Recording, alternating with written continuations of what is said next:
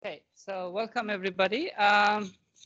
This is Arash, my amazing friend, and Lily, our UT graduates.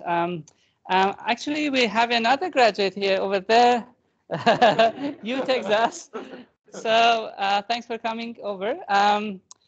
And here are my students. So Arash has been, he's an entrepreneur. So he's been working on new solutions for, as he will talk through. I don't spoil it for you. This is the mic, by the way. So if that one does a good quality capture of your sound, so if you want to like pass it, like whenever Lily want to take over, just pass it, or just clip it on your. That's the idea. So it's okay. All right. Okay. So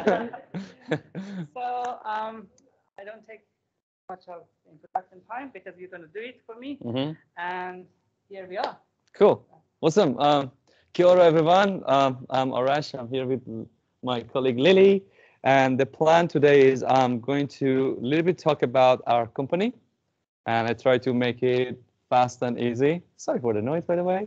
And then you have enough time to ask questions. I mean, we invite you to ask tough questions. That's why I have Lily here, so help me with tough questions.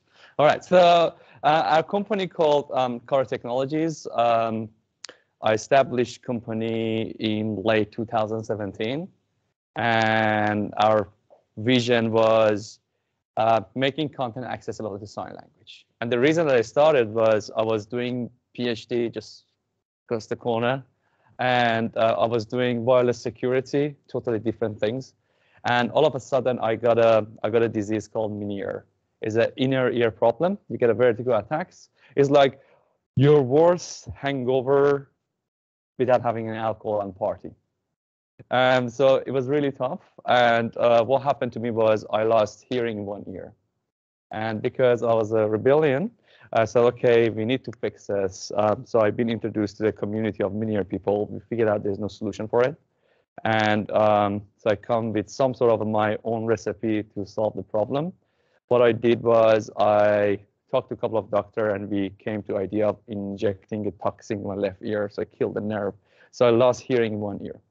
And I thought I'm a genius. I solved the problem. I figured out it's not a smartest solution because I got this disease when I'm young. There's a chance of getting other ear affected as well. So I could go completely deaf. That was like, whoa, what's going on? So leave it backstory. I was doing PhD in Oakland University. I had my first startup. I was developing a software intelligence software for CEOs. So it was going very well. I was super happy. Then all of a sudden, I figured out there's a chance of me getting deaf. And I looked around in our Oakland University. We didn't have any deaf students. In whole startup ecosystem, we don't have any deaf people. I was like, what's going on? So that made me like interested to discover more. So I went to Deaf Education Center. We figured out the number of dropped out from school for deaf students much higher. And in New Zealand, we have one of the best systems in the world for deaf education. But still, the number of dropped out is a lot. And we figured out there's not enough teachers who know sign language. And there was a global problem. And because I identify myself as a problem solver, and I went to the Deaf Education Center and said, hey guys, I have a solution for you. And they said, what? So, there's something called online education. And you don't need to do anything. We bring the teacher to you. And they said, well, we use sign language. Globally, we don't have enough teachers who know sign language. And I said, okay, we can do crazy things. How about in New Zealand, we develop science. In US, people develop mathematics and courses related to mathematics and sign language. In Europe, people do that. So we collectively come across with the online education platform to solve the problem. And they said, no, each country has own sign languages. If I do something in New Zealand using sign language, I cannot use in the United States because the language is different. Then I said, oh, there is another idea I have called closed caption technology. So any video you gave it to me, I provide closed caption for you. And I feel like a hero. And they said, and figured out the solution was really stupid. Number one, kids cannot read. And number two, if you grow up as a deaf person, even though you're born in New Zealand, English is your second language. And I'm an immigrant. And I came to English is my second language. So if I saw the subtitle going super fast, I really missed the movie. So I've related a lot. So for people like you who want to have the company, it's very important is engage with your customer right at the beginning. Do not throw the solution. Just shut up and listen. So that's what I learned it in the hard way. So I said, okay, maybe I shut up and ask you guys, how can I help? So they said, if you could make a teacher who's available 24/7 and could do signing, that has a real value. So this is how Kara, our company, started. So from there, should I go all the way here to click next? Do you have a clicker here? No? Oh my God. I'm so sorry for you, students. Oh, can you? Oh, arigato. What was I saying? Oh yeah, so this is our vision.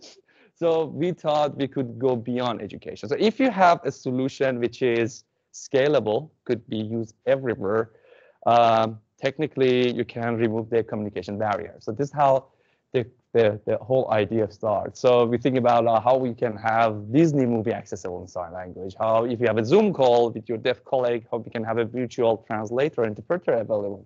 So many crazy things happen. Go next. All right. So we were not the first company in the world who thought the same. So when I started the company in 2017, there are these people doing the same ideas. And I was really disappointed at the beginning. I said, oh, the other people globally are doing the same thing. So it's not a very new idea. So my idea was, there's one idea when you want to have around a business. Okay, what is the cool things happening on the world? You localize it in New Zealand. This is how we made TradeMe, right? The people overseas, they do eBay. We do TradeMe here, so we become rich, etc., etc. So the whole idea was, okay, get these people idea because they're in different sign languages and localize it for New Zealand. And we create our first avatar, and which could sign. So we were super excited. We went to the deaf community and feel like a hero, and we received a huge pushback. And they hated us. They hated us really badly. Like, we hate you, go away, you destroy our languages. And we've been a little bit disappointed at the beginning. And we're like, oh, what's going on? We thought we were doing a good thing, but we weren't. And the reason was obvious. Sign language heavily rely on facial expression. And so in a spoken world, if I get excited, I talk louder. How would you sign louder? It's come all to facial expression. And if you look at all these avatars, like, come on, like, would you like talk to that person, give you bank account details to somebody like this, ask you, give your, like, I don't know, address information, personal information, sign language? You wouldn't. So, and at the same time, when we start the company, one of the people from Deaf Education Center in New Zealand, they sent us an article from World Federation Deaf saying avatars is bad and destroying the language. And it's a bad idea to have avatar doing the signing. So we start with that hype. And this is 2021, the same companies, and these are amount of some sort of improvement they made. So we thought at the beginning, if you really want to solve the problem, we have to take it to the next level. So would you mind going next? So these are our first avatar, which been really pushed back and almost kicked from the deaf community. So, forgot to put one slide. This is our second generation of avatars. You can see it here. It's been designed in-house at AUT. So when we show that to the deaf community, because look at the facial expression, hand movement are really, really, really different. Do you have it somewhere? Yeah, cool. Actually, Hossein almost designed it. So, while Hossein is showing you our next iteration of avatars, her name was Nikki. When we showed it to the deaf community, they were in tears, like amount of the progress that we made. So, and it could not be possibly happen without listening to what your customer wants. So if, I don't know, if you want to have an animation company, production company, advertisement, anything, always try to understand what's your customer expectation are. And if you could address that, let's laser focus that, you have a huge advantage to your competitor. So that's the other things. Coming up. That will do.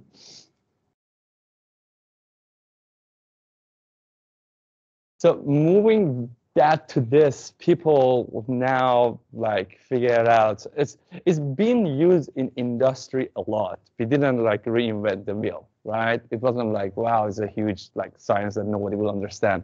But the thing is, this tool hasn't been used very well, because when we developing a product for somebody, that's a very wrong philosophy. When you want to develop a product, you have to develop with a specific group. And so from there, we went to Nikki. Then now we are moving to MetaHuman, which already I think you guys all know about and you play with it a lot, right? We showed that to dev committee. They were like, absolutely nuts. So this is so cool. And all the animation, the facial expression was even super awesome for them.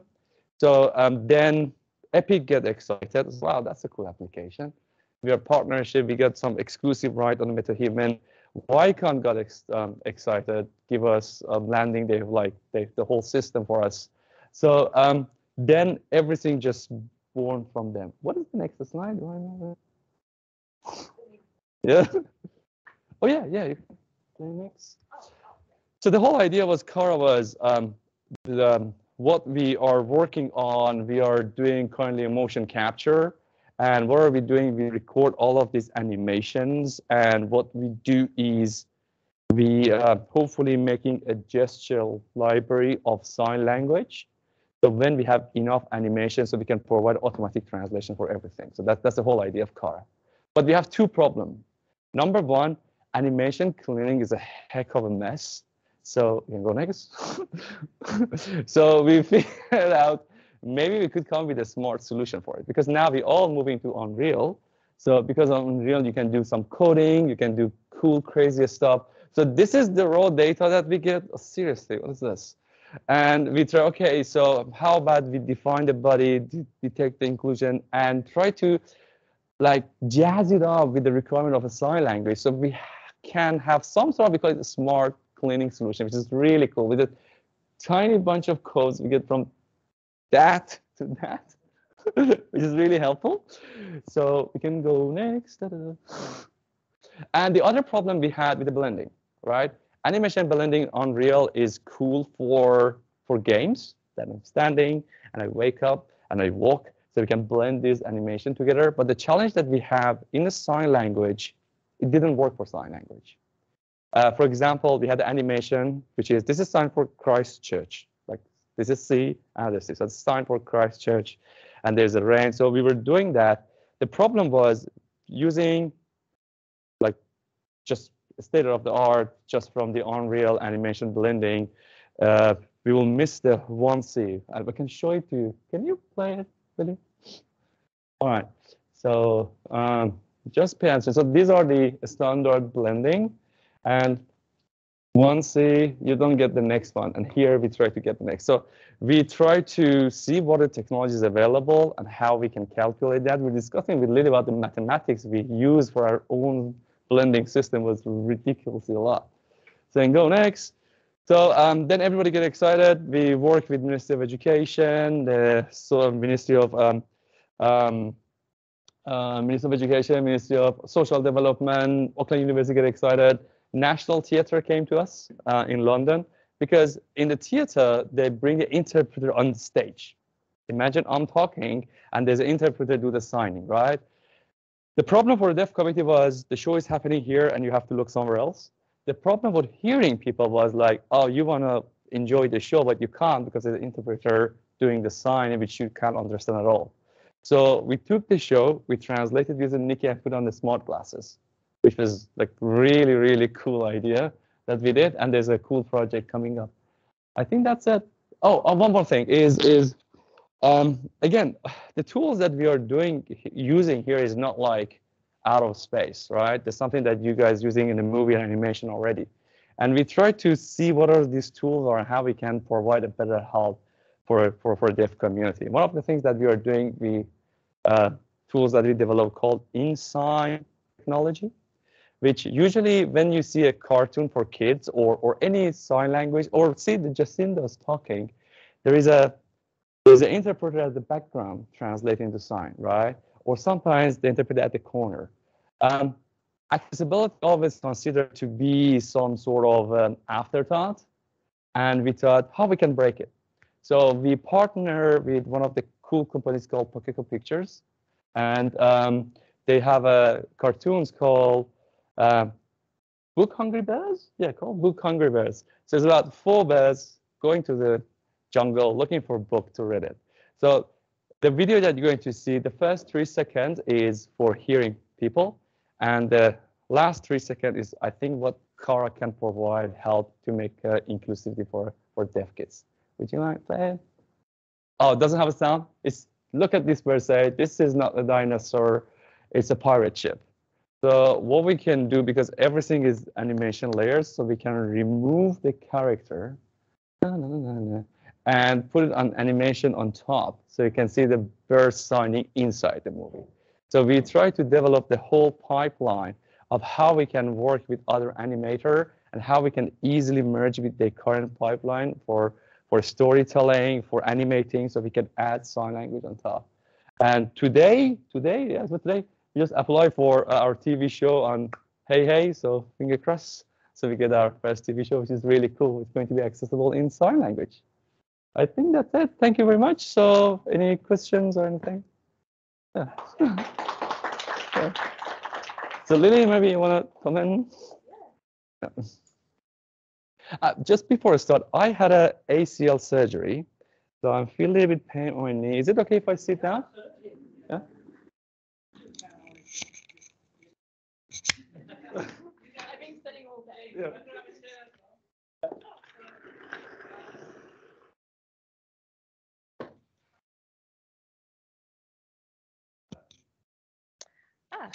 So How did you get the job? Should I go out? no, so far my experience at Kara has been, really positive and really enjoyable. And so basically, our CTO Famir got in contact with me and asked me if I had any interest and stuff for working for Kara. And yeah, a couple of interviews later, and then so yes.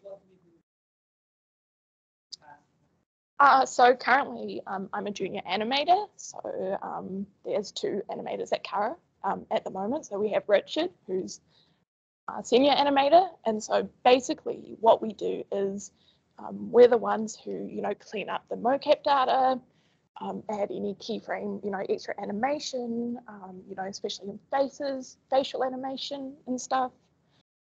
So we work alongside the programmers and stuff to help develop a sightning avatar who's really believable. Yeah. I think that I would have learned that, done that at Yeah, I would say definitely Unreal Engine. A year ago, I didn't think I would ever use it. And then, so here I am. And it's actually a really cool program. So I'd really, advise you guys to learn it.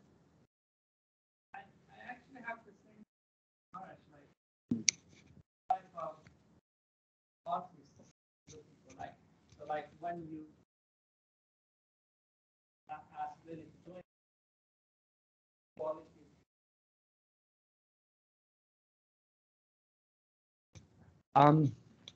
The qualities that our team is looking for is, so there are some tangibles quality, untangible qualities. And untangible qualities or soft skill or any fancy name you want to give it is, the first thing is being a quick learner. I have a personal belief, I'm not sure it's right or wrong, within the 10 years, Maya will be gone and we all going to use Unreal Engine. So ability to switch between different needs and just fit into the pipelines, it's one of the greatest abilities that one person can do, I think. Because again, the technology moved very fast. One day we use iPhone as a facial capture, one day we decided to throw it away, one day we decided to use Facebook. And the person who can work very closely with those applications is really, really thing. But it's very hard for us to validate that on an interview. So I'd like to talk about tangible assets that you can provide. The final project that you guys doing, which is full of suffering that you were discussing, is a time that you guys can shine because we know that like there's not much experience. That's your technically your CV. So when you're doing the demo days, do you have a demo days or showing days? What do you call it? Yeah, we do. Have both, A screen night, yeah. So we call it demo day. So in the screen night, sometimes like I remember I come to a couple of times. I said, "Oh, that is so cool. Who's that person?" So people come in and show your work. So that's something that I really encourage people to really try to shine on your final project because that can make some attraction. And the third thing is, I think you have like years of experience, somebody like was saying, and try to ask the question at the beginning. So I'm sure he would be more than happy to make some intros for you or use his network. Thank you.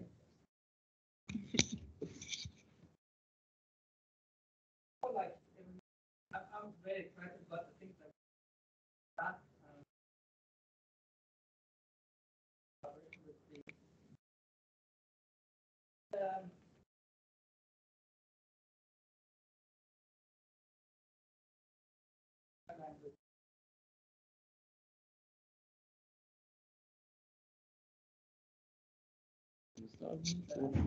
Um, So I guess, oh yeah, yeah. For the moment, because we're slowly getting into a new suit and stuff, and learning Unreal and stuff, and with using metahumans too. We'd kind of originally we did use so the iPhone capture system to capture faces and stuff. But since we've just like moved on to metahumans and stuff, for the meantime, we've been doing a lot of keyframe animation. So what we'll do is we'll have the reference video of our signer right there. So we can copy and try to match her emotions and, lip syncing as much as we can.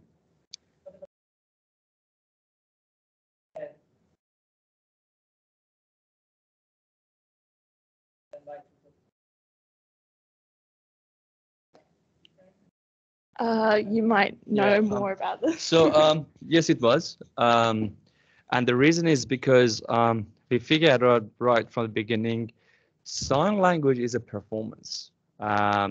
Because if you look at the signer, the way they narrate the story, it's you cannot teach a machine to do that, and you definitely fail. And in terms of narrating a story, it's very important for us to stick to the mocap.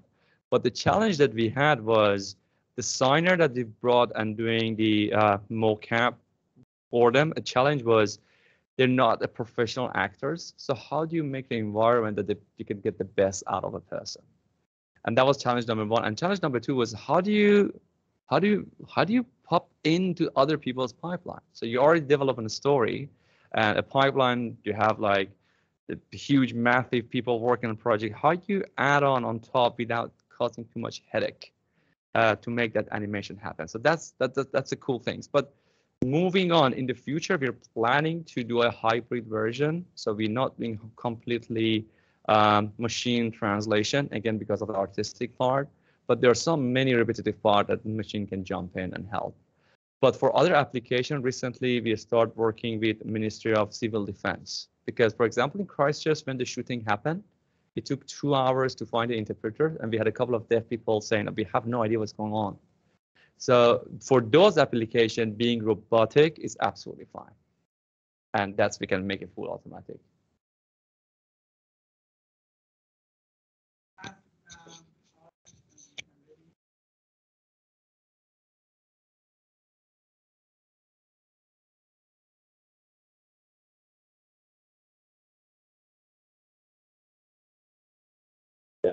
Yeah. So basically, I've definitely learned a lot more sign language than I knew. Oh, well, this is who, so who, and then so my finger spelling for my name is Lily. Yeah. work at Kara. Yeah. What's work? Work. Yeah. I work at Kara. So yeah, so yeah. So yeah, like I've definitely picked up a lot of sign language. Yeah. Yeah. So no, so we have a sign language expert who helps us with our animations and making sure that we're getting the signing as accurate as it can be, because a lot of the times in the mocap performance, a lot of the data gets lost. Well, not the data, but the performance. So yes, yeah. So we have to go in and make sure, because fingers are so important to get right in sign language. So we have to make sure that if it's supposed to be a flat palm, that it is actually a flat palm, and it's not doing something weird that has a completely different meaning. So yeah, no. Does that answer your question? Yeah, cool. Be quick learner.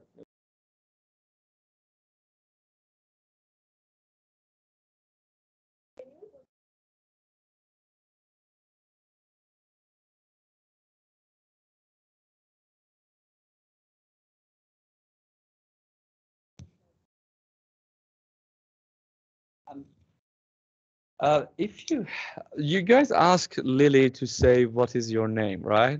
And she said me who Lily. So if you figure it out, the grammar is totally different. So it's not word by word translation. So that's our challenge number one. So in order to overcome that, we developed something we call the color notation system. Technically, is our own coding language like C++. So there's some syntax, and you press enter, some bzzz, like gibberish things happen, right? So we develop the same thing for sign language. So we should take care of the grammar part of it. And the second thing that we have to take care of, what we call is sentimental analysis.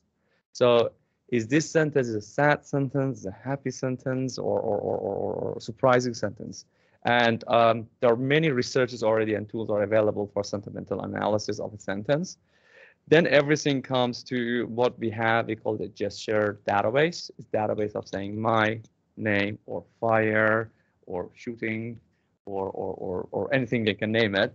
And so based on the current notation system, it gets all of those animation, and based on the technique that we have on the blending, then we can on Unreal get it almost real time, so within 1 or 2 minutes delay. So this whole how the whole system works. And again, it comes to the many iteration has to be happened. So one of the challenge that we have for blending is if the sign is something like that, and the next sign is something like that, how do you blend it like that? And how would you make that curve happen on Unreal? So still, it's a long time, but our first iteration is good enough. We call it fit for purpose. Use that a lot on your products, man. When you have your startup up and running, is fit for purpose of the emergency. But if you want to move on to more like storytelling, we need to have much more better blending system, much more better.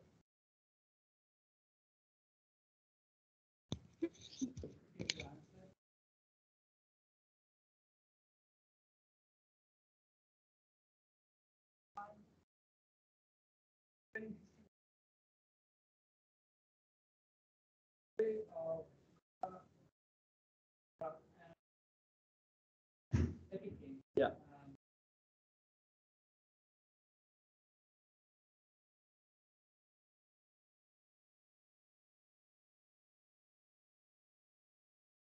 Because that could be trying for a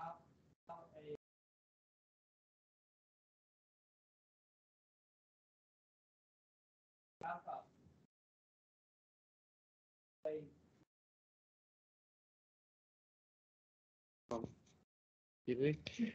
Have you guys watched a movie called Fight Club? Cool. How many people watch it? Okay, the people who haven't watched it, please go and watch it. There's a part in the movie says, if you want something, just simply ask. And isn't such a great philosophy that helps us a lot? It's no brainer, but it's really helping us a lot. So I remember the reason that we get engaged between us with Unreal was at the beginning, we didn't have investment yet, and getting an Unreal Engine cost us 1,500-ish. and it was too expensive. So pick up a phone and call them. So we didn't know who to call. We just called the director of non-game development in London. And we said, hey, we have this project, and we show a couple of demo to him, and he was like, yeah, sure, yeah, cool. And can you send it to me? We sent it to him. He sent it to a couple of people on Unreal, and they went absolutely crazy. And they said, oh, we never saw such a cool application. You could simply, with some tools, you can make something so nice. And they get back to us and said, hey, there's a grant that you should apply, and we'd like to help you. We didn't take that serious at the beginning.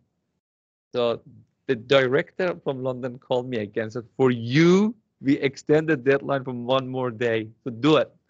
And we did it, and we get a grant. And so we get some grants.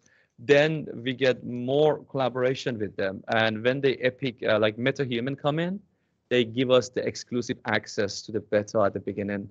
And they said, okay, what else we can? Yeah, and what else we planning to do is, for us, deaf people has more wrinkle on their face because they use more facial expression. And we thought maybe for next iteration MetaHuman, we can introduce some deaf people so they can 3D scan that and put a deaf character in the MetaHuman with more nuance of the gestures. And they're really in. And they asked us to apply for mega grant, and we did so. We asked for the top money, and they're a little bit radio silence at the moment because of, I said, they're fighting with Apple. So my advice is don't be shy and just ask them. So when we did MetaHuman, we sent them back to them. Hey, this is what we did with MetaHuman, and they were like, "Ah, we know you. You're Soul Machine." No, we're so not Soul Machine. We're a different company. So my suggestion is, I'm very shy, and it's very hard for me sometimes to ask, but magic happens. So if you have a cool ideas or something, or I don't know, if you want to have your own story to be narrated in animation, or you want to make your movie, just go and talk to people, share your idea, and ask for the help. Hey, I need this. How can you help me? And sometimes you get a good answer. Sometimes not, but sometimes you do.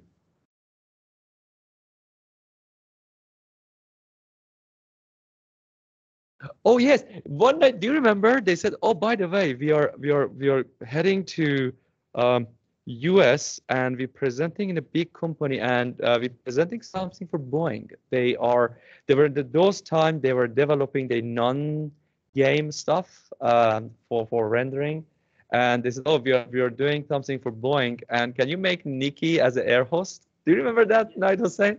And we showed they show off us as something that's really cool. So and if you have a really unique idea, these people are really looking for a unique idea. So and they're really responsive. I really like encourage people. I'm happy to make some introduction. If you guys have any cool ideas, just let me know.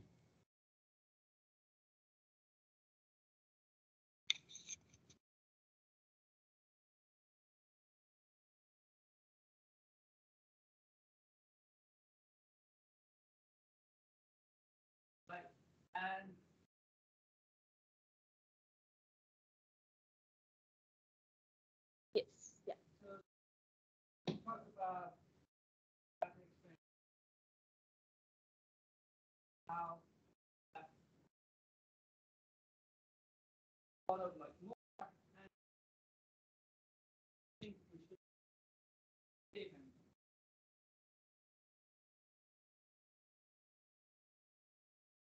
Mm. Yeah, so I guess basically back in first year, I got an internship at Weta in the animation department. Um,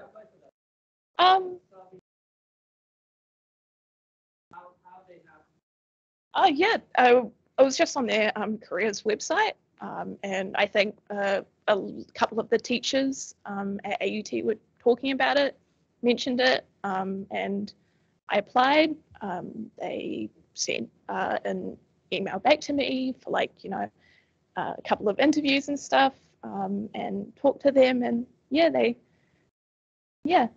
so I ended up getting the summer internship. So I'm not too sure if they have anything open this year so far. No, nothing. Yeah. So basically, my internship ran from November to early February, I think. So, it was straight after uni. Just went, and yeah, it was definitely like one of the best learning experiences, especially, for my first year, and the fact that I could come back to you, to keep studying with like all this knowledge from the industry. So it was really helpful of an experience, and I feel like I learned a lot from the animators at Weta, because a lot of them are super experienced. And I don't know about you guys, but I don't think I've ever met a mean animator. I don't think they exist. Like, they're always like super helpful. Yeah.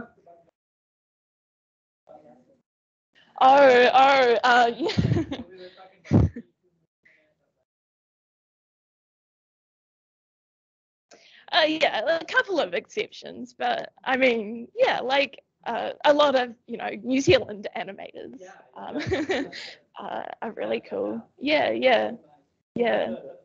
So that was really cool.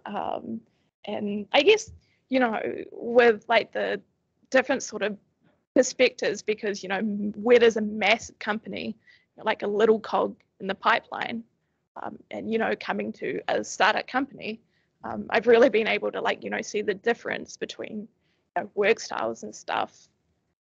And yeah, like, I mean, a year ago, I wouldn't have had a clue like where I was going to be, while studying and stuff, and, seeing what would happen. So yeah, it was a really cool insight, and I feel like it helped me so much for like developing my skills. Especially like tools and stuff, and like a lot of what the animators recommended, I could go look at. Yeah, yeah.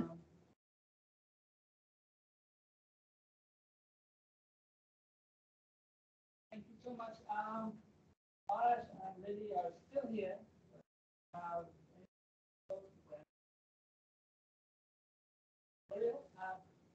most of the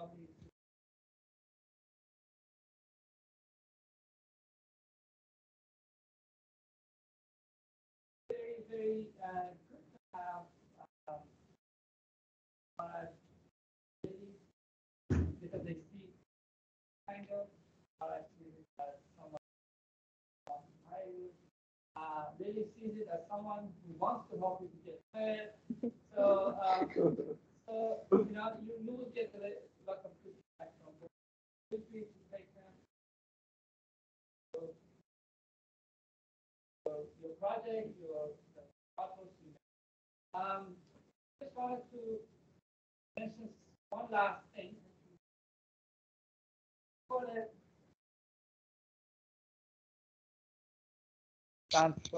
So, Arash is a great friend of mine.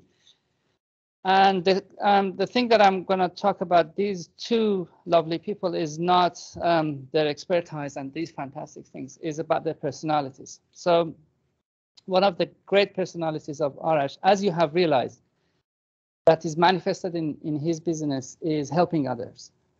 So he's been always like this positive personality that come to you and tries to help you out and makes you feeling good regardless of who you are and what you're doing and regardless of all the business. And the world needs more like these people that the business, the act of making money is basically helping others at the same time. And one comment about Lily. Lily, the last year when she was here, she was like an angel, walking around, helping everybody because she was damn good at animating, and especially my students, we are visual effects. We focus on different things. I think Texas remembers that so many of my students needed help on animation and animating, and she was like very supportive of everyone here. I'm sure that she's bringing that good heart to your company as well. And I think these are the kind of artists we need for the future. People who are really good at what they're doing and really good at who they are. Thank you so much.